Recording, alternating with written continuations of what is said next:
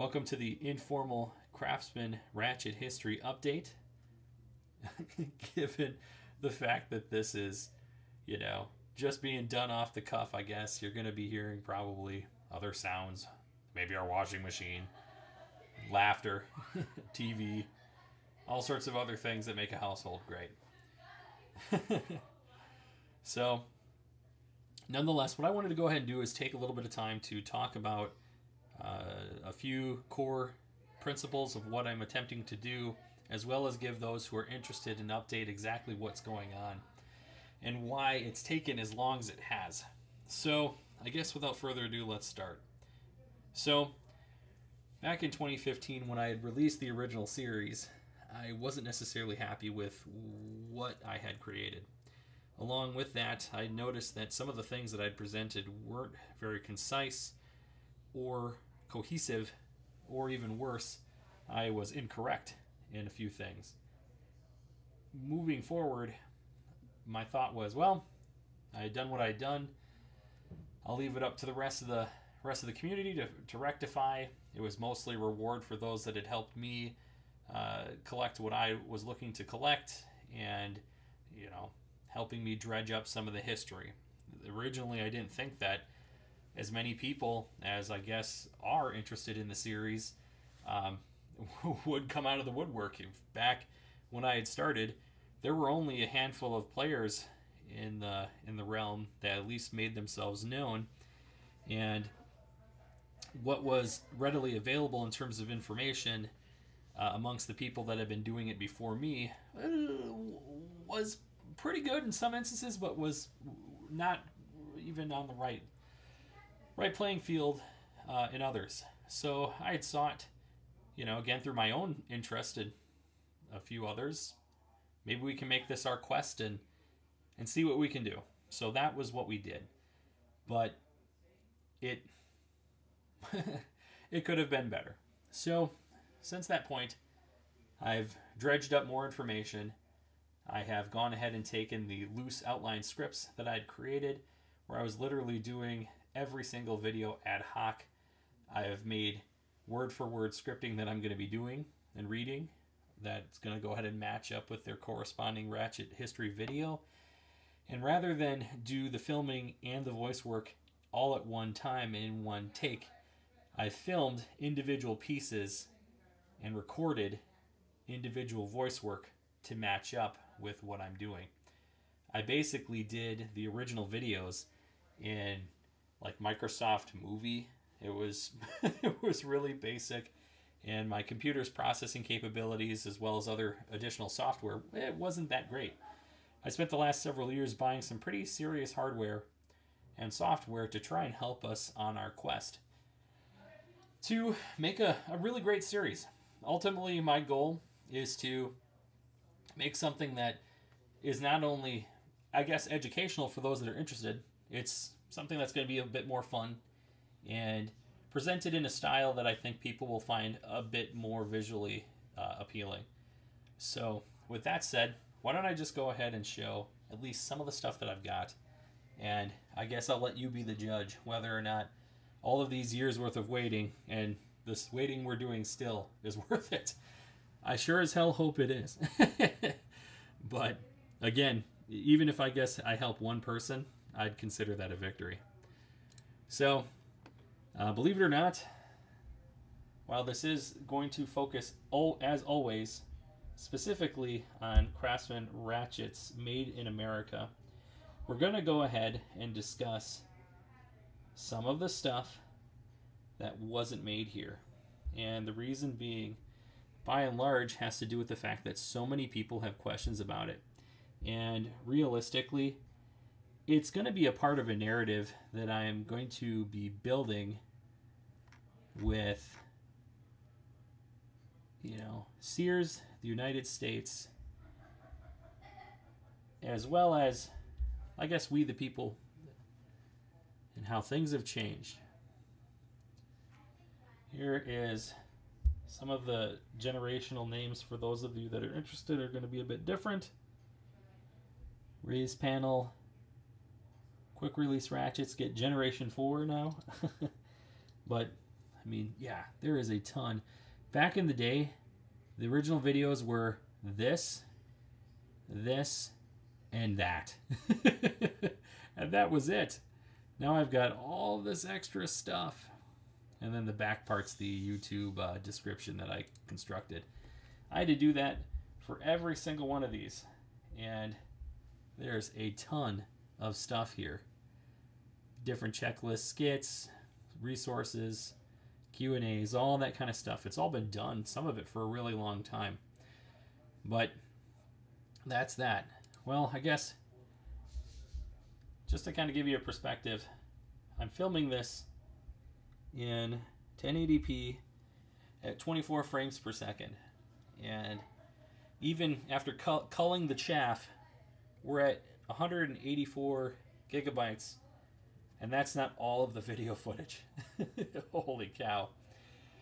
And, oh, wow. Yeah, I think the original video series maybe in total was something in the ballpark of about 20 to 30 gigs, maybe. And this is unassembled. So, yikes. And there's more to come. And, yeah, let's go ahead and rip something out here. Ah, come on now. There we go. Oh, no, there's nothing in that one. Not yet. All right. So as you can see, I've gone through individually with different types of ratchets, trying to have consistent lighting. Again, these are raw files, so I haven't done anything to improve the lighting or anything like that.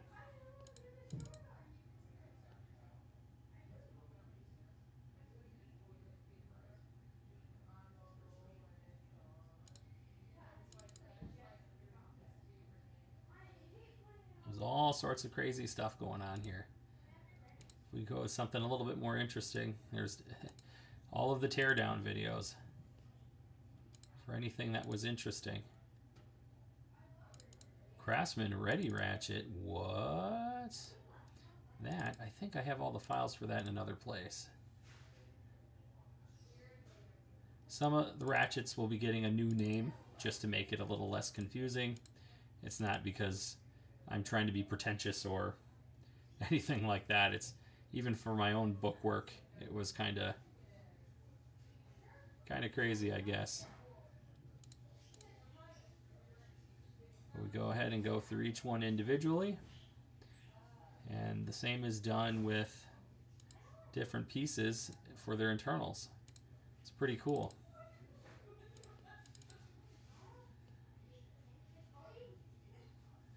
This is showing actually a pretty cool feature with that specific family. More to come. Let's do the Fours Ratchet. This one's pretty cool. Each ratchet has its own intro based on however I felt like I wanted to do it. Try to present it in a way that's fun and interesting. But different panning shots, yeah, there's slider shots and all this other kind of crazy stuff. So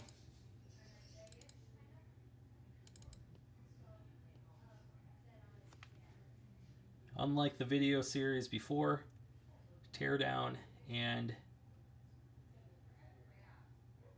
history are together, but you don't actually see me going through the painstaking process of struggling to take some of these things apart. It's just real quick. And I go ahead and take the initiative to show you actually how the mechanism works in real time. It wasn't always easy to do that. I have a few bloopers where some of these gears will just launch right off. But you get the idea.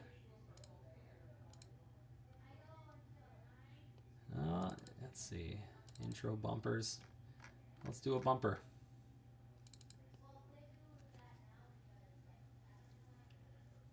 Oh, this one was one that we did. That was actually a spelling error or a wording error. It's not fine tooth round head. It's round head fine tooth, damn it. And my wife and I realized it later. So we had to fix it. So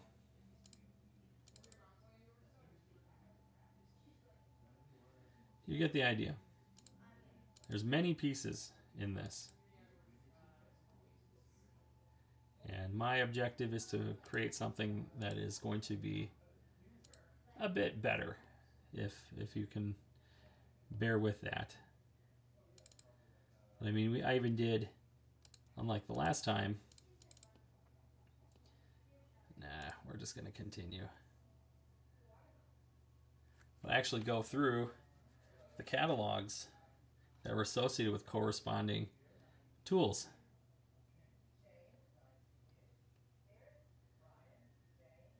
Some of this will be cut or edited, but you get the idea.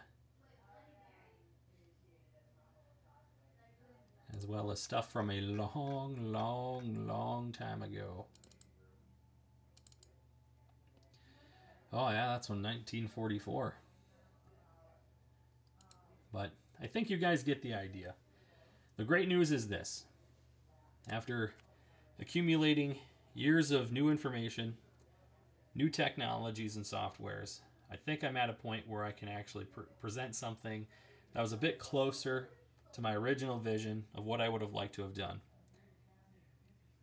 I think that despite the delays, it will be worth it. And I hope that ultimately people find it entertaining, and for those that are looking to find everything, they'll have a great springboard upon which to build off of what I'm offering. And it's for free. This is something that I've always wanted to do for any hobby. I've wanted to build a compendium. And while it's not going to be the end-all be-all, because I'm just one person and I'm doing the best that I can, I hope that folks will see what's done here, take it, and literally run with it.